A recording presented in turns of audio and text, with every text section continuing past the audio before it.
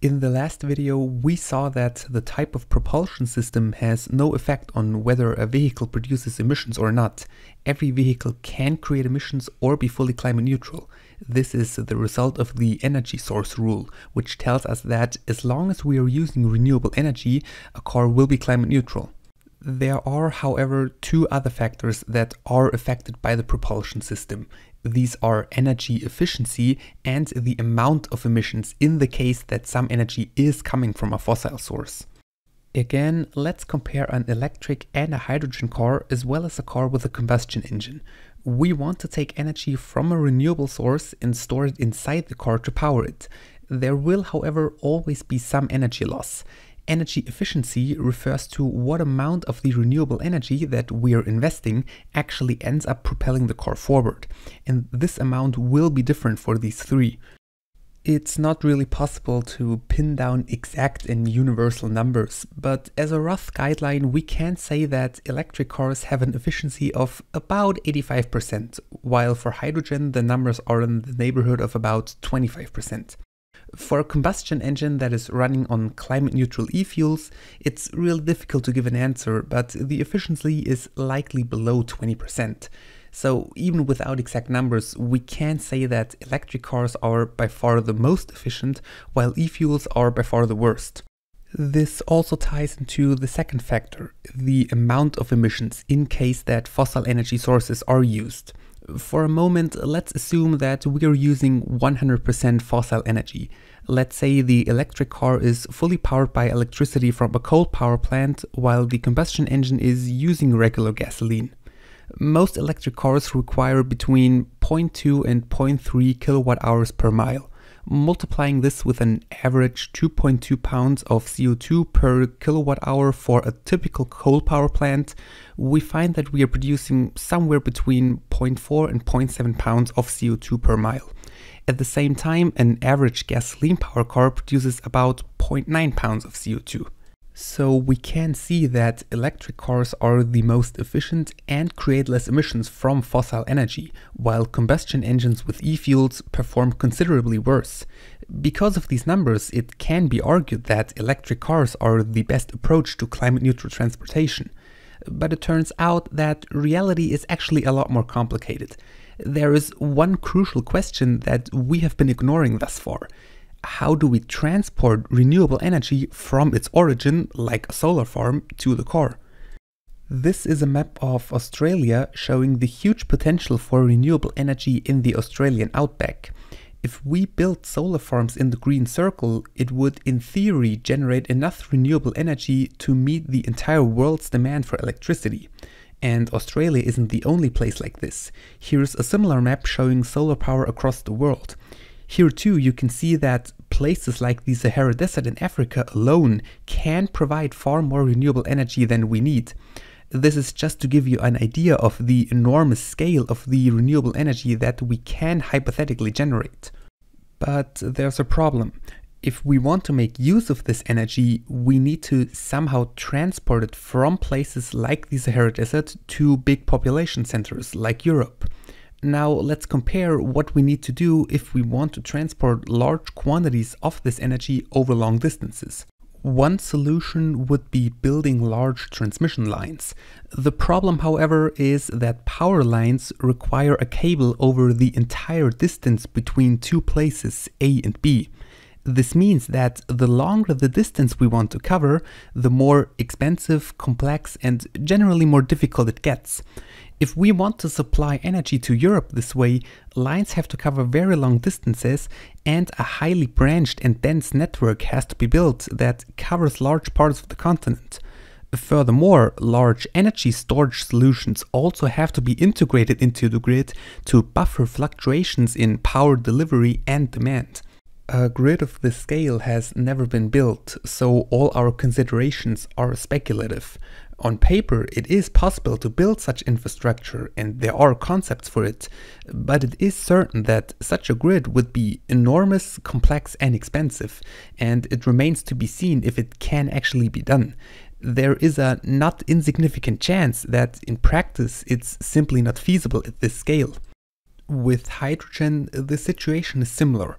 If we want to transport hydrogen, we either need to do it through pipelines or with some sort of tank. With pipelines, we run into pretty much the same problems as with electric grids. And when it comes to storage in tanks, hydrogen needs to be liquefied, which requires cooling to below minus 250 degrees Celsius, or almost absolute zero. For this solution, we would need a large number of tanks and other equipment, all specially designed for hydrogen. The process of storing and transporting hydrogen in tanks is very complex and expensive, and doing this on a large scale is perhaps not feasible either. With e-fuels, however, the situation is different. Since e-fuels are already in a liquid state, they can be stored in much simpler tanks.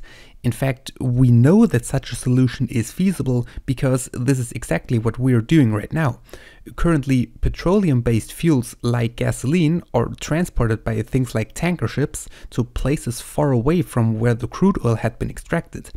This works because the tanks are simple, and even if 2 points A and B are far apart, there is no permanent connection necessary.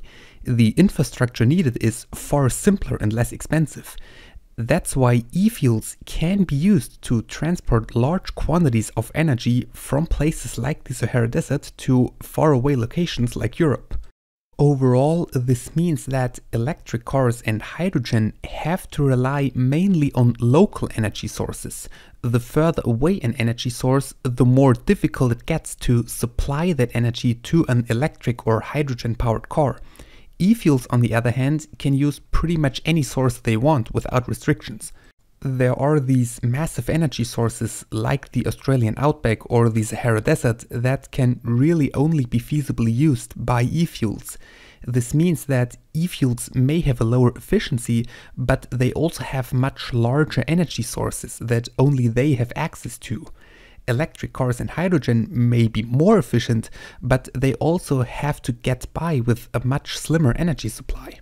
Furthermore, in most regions of the world that don't have too large of a potential for renewables, electric cars and hydrogen actually lose some of their efficiency advantage because they have to rely on local energy. Let's take Central Europe as an example.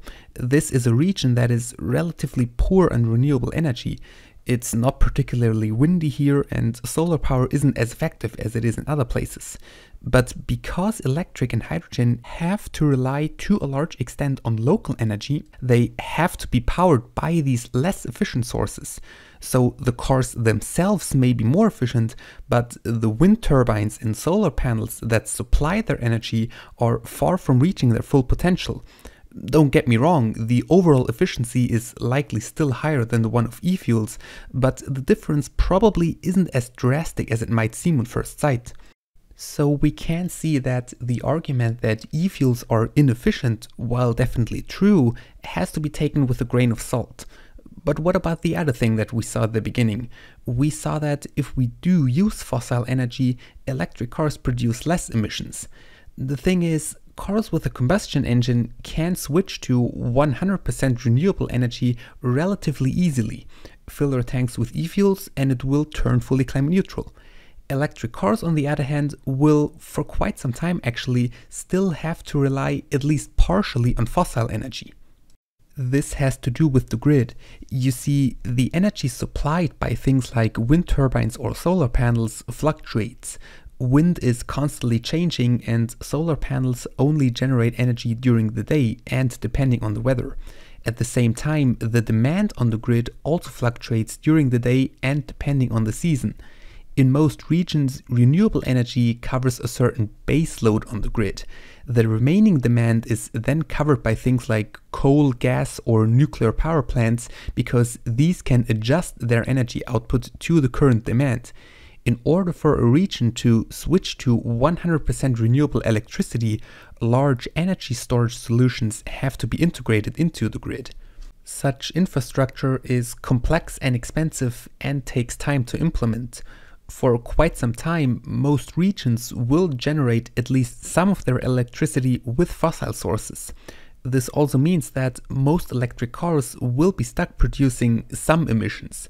By contrast, cars with a combustion engine can be turned fully climate neutral relatively quickly by filling their tanks with e-fuels.